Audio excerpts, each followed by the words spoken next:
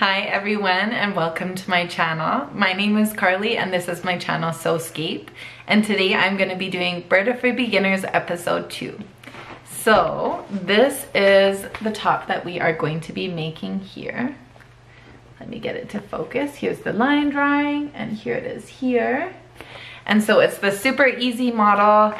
It can be sewn from a woven fabric or a stretchy fabric. So today I'm going to be using some ponte. I'll show you that right now.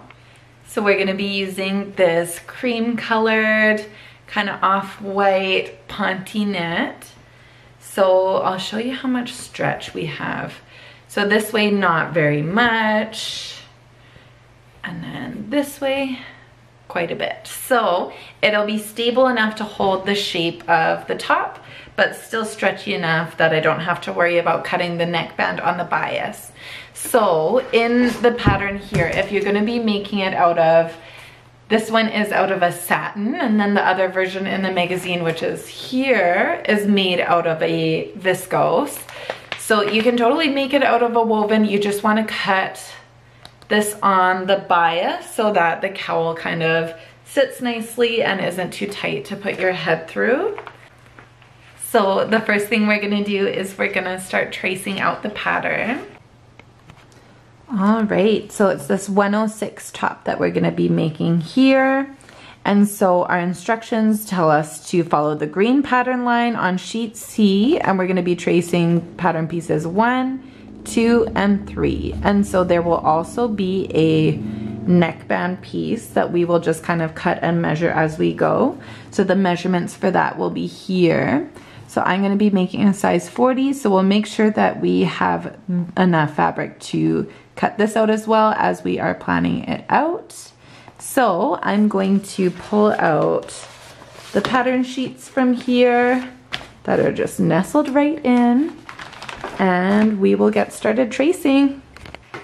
So when I'm tracing out a pattern, the things that I need to have with me before I get started is some tracing paper. So I'm running dangerously low on tracing paper, so I hope I have enough to finish this. I have a couple more rolls stashed, but they're not, I'm very particular. So the paper that I like to use is esthetician's paper. So like say you're going in to get a wax, this is the paper that they put on the bed. I feel like doctor's office paper would be the same.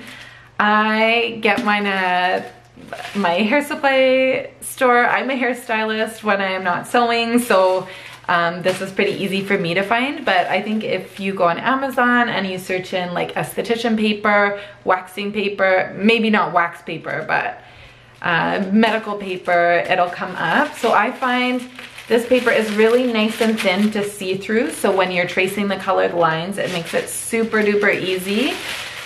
I have some other tracing paper and it's thicker and it's really hard to see through the lines, so I find this is the best, and it is kind of slippery, so it traces really nicely. So paper is definitely needed, and then I just have a pencil sharpener, so we get a super accurate marking, accurate lines, because the more accurate you trace, the more accurate your pattern pieces will be. When I first started sewing, I did not understand seam allowances, so I would make like McCall's patterns and they would always end up so big, and I'm like, what am I doing wrong? Why can't I figure this out? And then I realized it was because I was not being consistent with my seam allowances. So with Burda Style, it's amazing because we add in the seam allowances. So everywhere that I'm going, I'm like, yes, I have to make sure I sew this at 5/8 of an inch, or else it's not gonna work out, you know, and you're gonna end up with something that is too big or too small if you use too big of seam allowances. So a pencil and pencil sharpener, and then a ruler. So this one has the kind of French curve in here, but when I'm sewing or when I'm tracing a pattern, I almost always exclusively use this line. So I'm gonna hold it up close so you can see here. So this thick line there, the thick line here, is the 5/8 of an inch mark. So I just kind of follow that all the way around and trace along this edge here. And so as I go around corners, I just move it that way and make tons of tiny little marks, and then I'll use the curved edge just to connect them. And this is my favorite ruler in the world. The only problem with it that I find is it's so clear, which is amazing. I always leave it on my seat, on my chair here, and then I sit on it, and I've cracked a couple. So this is my second one that I've bought, and this one has no big cracks in it, but the last one that I had was covered in tape because I just didn't want to let go of it. So I bought this at my local Fabricland. I'm in Canada, but I'm sure that you could find it probably at your local fabric store or craft center. But yeah, I feel like the curve here is great for connecting lines, and then this is so clear for marking your pattern pieces. And then the last thing I like to keep while I'm tracing is this little mini rotary cutter. So I cut everything with a rotary mat, even my patterns, but I like to make sure that when I'm cutting out patterns versus fabric, I have two separate rotary blades so they still stay super sharp. So this one is great for going around little edges and everything, and it is so cute. And I haven't had to replace the blade so far. It's still super sharp, cuts through the paper like it's nothing. The only problem with this one is you have to, you know, move this little thing to put it up and down, whereas my one for fabric, you just press it down and it has like a safety guard on it. And I always forget to close this one, so that can get a little dangerous, but does the trick. So let's get tracing. So when you open up to the middle of your magazine, the little pattern sheet is nestled in the middle just like this. So what I like to do, because I don't want to wreck my fingernails, is I take a little pair of scissors and just pop up the staples here, trying not to mess with the patterns because I want to keep these and use them for a long, long time. And then I just lift this sheet out here, so your magazine is all intact here, and then your pattern pieces just come out of the middle. And then I use the little rubber ends of the scissors just to stick these back down.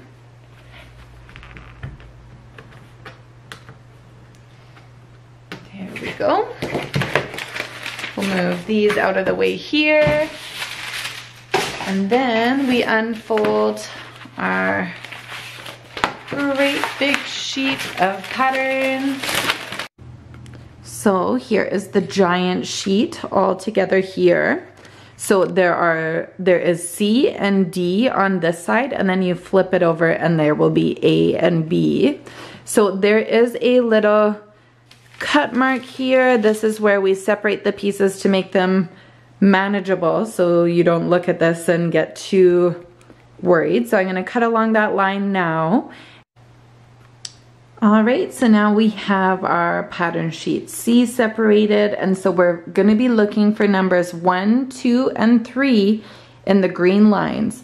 So if you look along the top edges of your Burda magazine, you'll see all these numbers here. So these aren't our green numbers, so these aren't important to us. So down on the bottom, we see our green numbers here. So there's 1, 3, and then 24, 21, we don't need those. And then 2 is over here. So the easiest way to kind of find your pattern piece is, so 1 is here. So we draw a line and we look, it's like, where's Waldo? Where's the number 1? There it is. So if you look here, here's the curved hem of the top, and here's the dart. This is where it comes in, the arm sleeve, and the front area here. So we will get tracing. So I always like to start at the bottom just because it's easy to follow the lines there and trace on up. So I'm going to be making a size 40. These days I kind of fit mostly into a 42, but because I'm making it in a stretchy fabric versus a woven fabric, I think the 40 will work out better. And so let's trace out this piece 1.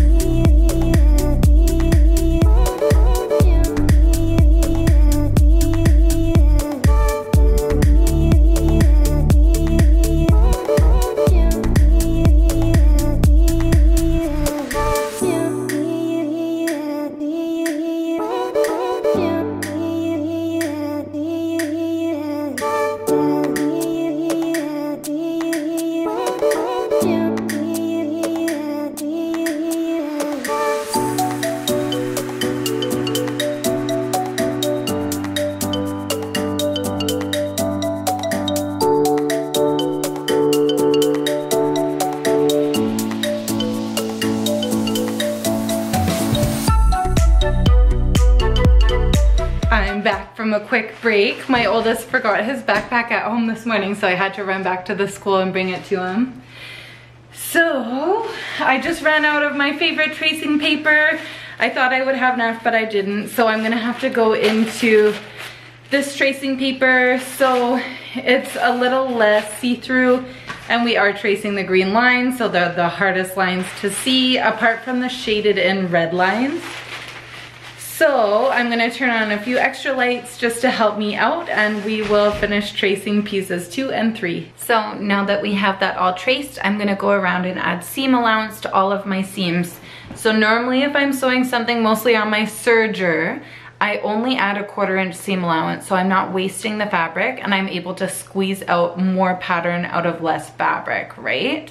But because this pattern can be made for woven as well as stretchy fabrics as well as jersey, I am gonna add the full 5/8 of an inch seam allowance because I can definitely see myself making this again in something that doesn't have stretch in it. I'm curious to see what the fit difference would be.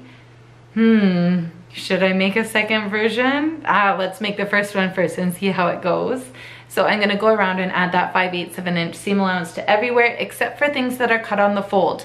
So on the bodice front and the bodice back, they are cut on the fold, so there's no center seam. So we leave the seam allowance there. We don't add any there because that doesn't need to be a seam, and we just add it around all the other edges. Also on the neck collar piece, because they add the measurements in the book, like you trace it out, it's not an actual pattern piece. So you see here, it was 24 3/8 of an inch by 9 inches. I traced that out. The seam allowance are already included in that, so you don't have to add any seam allowance to it, but make a note on your pattern piece so that you don't add the seam allowance twice. I've definitely made that mistake before, and you don't need to. I always trace mine out on paper instead of tracing it right onto the fabric because I feel like it's more accurate, and that way if I'm making it again, I don't necessarily have to take my magazine out. I can just take the pattern pieces out, and if it's an easy pattern like this, it's very self-explanatory on how to put it together. So I trace the pieces just so I have that pattern in my collection and I don't have to keep referring to the magazine because I want to keep this in pristine condition as I can because I'm sure I'm going to be sewing from it for years to come. So let's add those seam allowances. Pristine condition.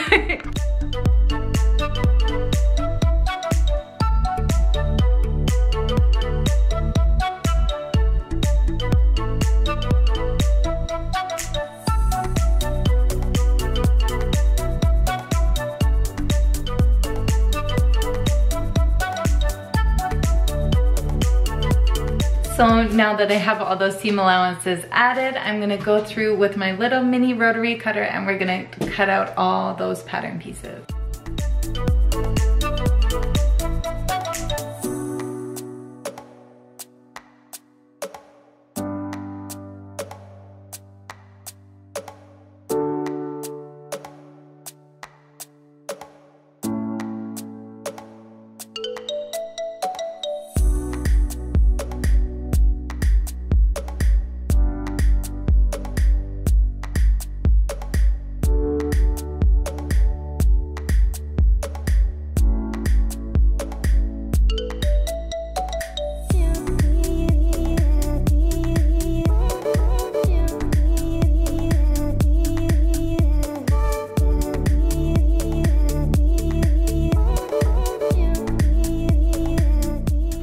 Alright, so now that we have all the pieces cut out, I'm gonna run you through all the markings that we should have on each of our pattern pieces.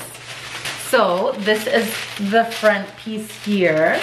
So on the front piece, we should have our dart marked, and then we should have a 1 on the shoulder seam to indicate this is our first seam. We should have a 2 indicated on our side seam, that this will be our second seam sewn. And then we should have a 4 indicated in our arm side, letting us know that will be the 4th seam sewn on this garment. There will be 2 notches on the side seams to match up with the other piece. I thought it might be easier to see on the little mini diagram here, so I'm not holding up the giant pattern pieces.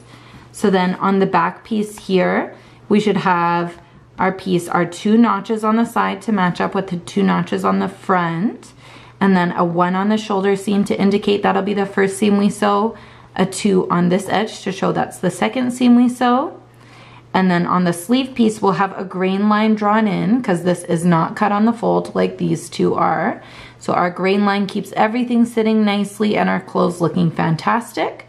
There'll be a 3 along this edge, letting us, a 3 down this edge, letting us know that this will be the 3rd seam we sew, our sides of our sleeves together. And then the 4 will be the 4th seam we sew, attaching our sleeve to our bodice pieces. So on this, there's a notch in the middle that will attach to the shoulder seam, and then there's a notch in the front side. So the notch is always on the front side of the pattern piece, so that goes with the front bodice, and that's how you know which side of the sleeve is the front and which side of the sleeve is the back. So now we're just going to be cutting out these pattern pieces here. So I have each of the sides folded in, so there are 2 folds in the front of this fabric. And so I'm just going to use my rotary cutter and go around each piece.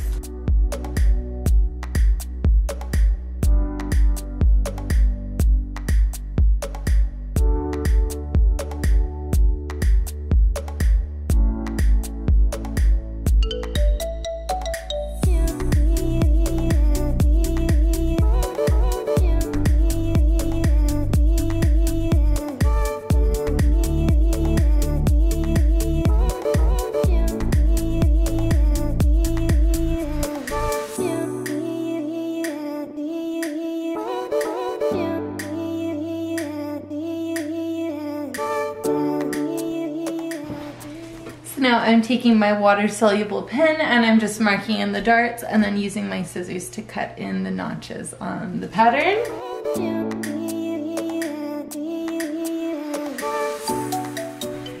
So I just had a little lunch break, watched a little bit of TV, and now I have 1 hour left before I have to pick up my kids from school. So now that everything's cut out, everything's marked, we'll see how far that we can get in an hour. I'm hoping to get everything done except maybe the hemming, but who knows, maybe we'll be able to get all of it done. So we're gonna start out with our bodice pieces here. And so we are going to pin our darts and I'm gonna sew them. So because I'm using a stretchy fabric, I'm gonna be using my little lightning bolt stitch. I find it sews darts really nicely. It's not a super pretty stitch to go on the outside of garments, but on the inside of garments, it's perfect. And yeah, I feel like some people might just use a straight stitch for this, but I never want my darts to pop, you know, like stretch a certain way and like boom, boom. No, not for me. All right, so I have my darts pinned there. So I just have one kind of along the dart line, and then I have one that's the exit point. So you want to make sure your last stitch is right there. And so I always mark right to like bloop off the end of the sewing machine. So here's my machine here. So I sew with the Singer Quantum Stylus. So I'm gonna sew those darts with the lightning bolt stitch. So that is right here on my machine. But your machine might have something similar. You could always just do a zigzag and just set it to a very narrow zigzag. You don't need any fancy settings. And now that our darts are sewn, we're gonna take this over to the ironing board and we're gonna press those darts down. And while we're there, we'll kind of like kill 2 birds with 1 stone, and we're going to press the curved hem up by our desired seam allowance. So I added 5/8 of an inch seam allowance. This is a ponte, so it doesn't fray. So I'm not gonna overlock the edge. I'm just gonna fold that up by 5/8 of an inch, and then we'll hem it before we put the 2 sides together.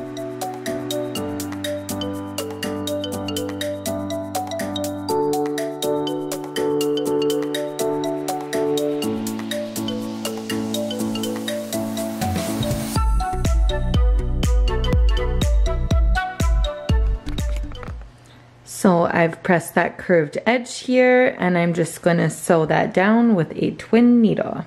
So I have my twin needle loaded in here, and there is a twin needle setting on my sewing machine right here, but I tend to find that my sewing machine works better if I just leave it on its regular setting and then change my stitch length to 3, but we will see.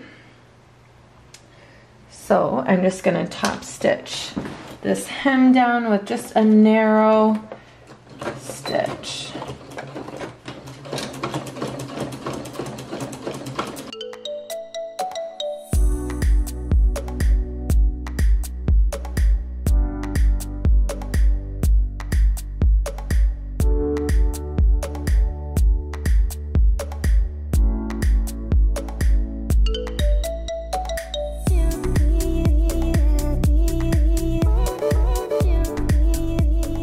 So now we have those curved hems all sewn up.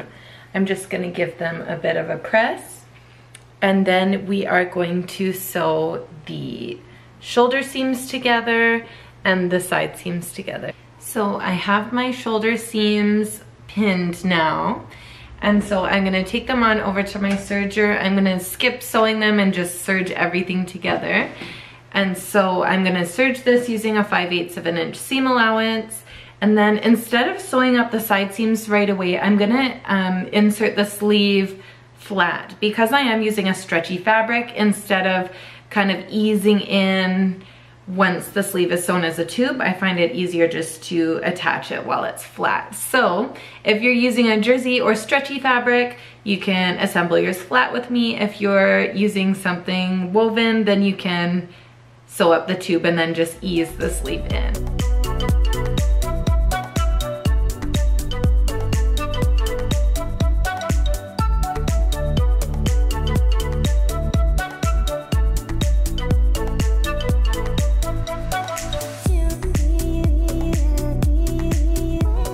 I've just attached the sleeve with some pins.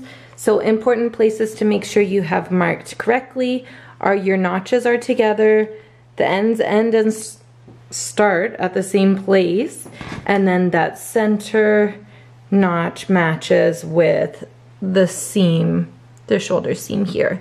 So you just distribute the rest of that evenly. So there will be more fabric on the sleeve than there is on the bodice piece, but as we serge this, we're just gonna stretch and ease them together. Instead of using gathering stitches on stretchy fabrics, we just stretch and ease them together with our, using the stretchiness of the fabric as our gathering stitches. So now we are going to set in those sleeves now that we have everything pinned into place. So when I'm serging, I have a little tip. Whenever I'm running things through the machine, I notice where I have pressed seams. So this seam gets pressed over this way. As I'm using my serger, I like to sew things in the direction that the press is going so that it stays going the right way. I feel like with my serger, a lot of times it'll like pop the press over to the other side, and I'm not a fan. So now that we have that sleeve all sewn, I'm going to turn the whole bodice right sides together, matching up the underarm seam, and I'm gonna pin all the way down the bottom curved edge to where the sides meet, the armpit seam, and then all the way to the end of the sleeve. And we'll get that sewn up.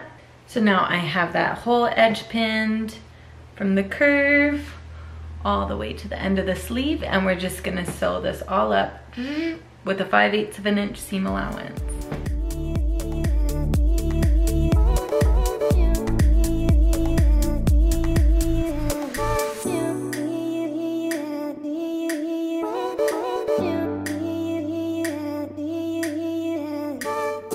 And I've run out of time, so I have to go get my kids from school, and when sometime later tonight, I'm gonna end up finishing the collar and then hemming the sleeves. I just did a really quick little try on.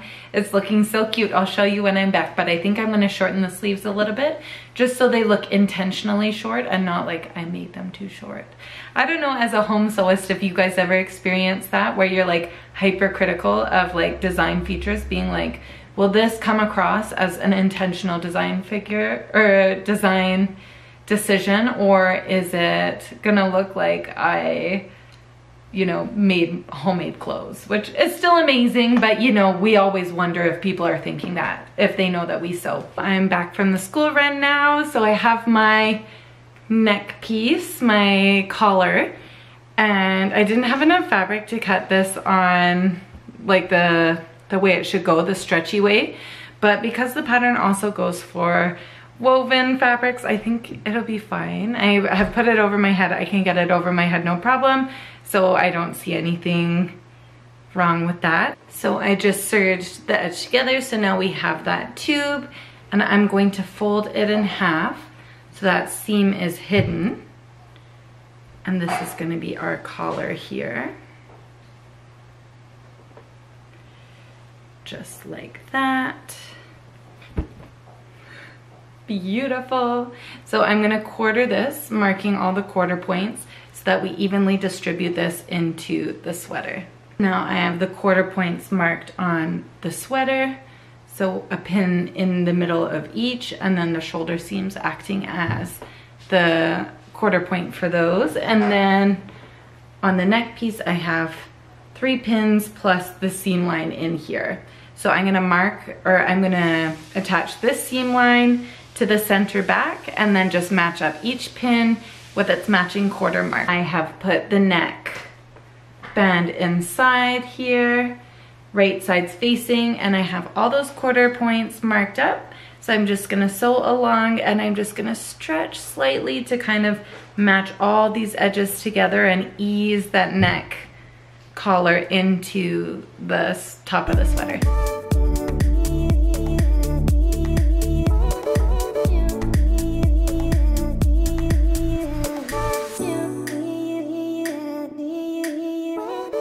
There is my neckband all stitched on. It's hard to see because it's all white. It seems these days I've been sewing a lot of all white and all black. I should get something colored so I can show it a little bit better. So the last thing I'm gonna do is I'm just gonna trim off maybe 5/8 of an inch off these sleeves so they look shorter, and then I'm gonna fold up an additional 5/8 of an inch and just stitch that down with my twin needle.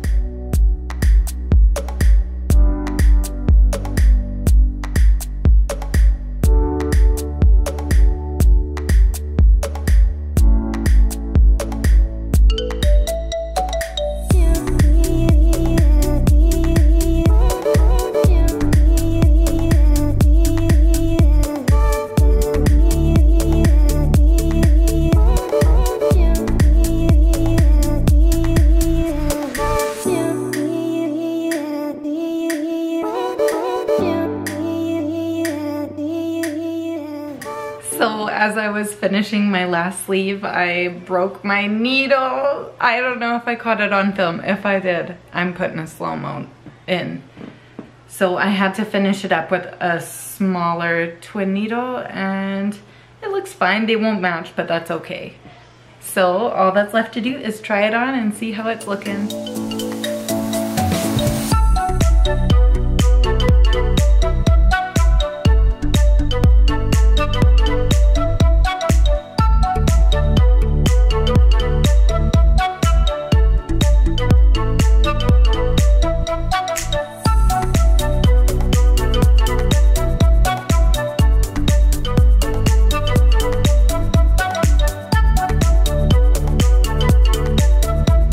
Thank you so much for watching. Please like, comment, and subscribe, and we'll see you guys in the next video. Bye!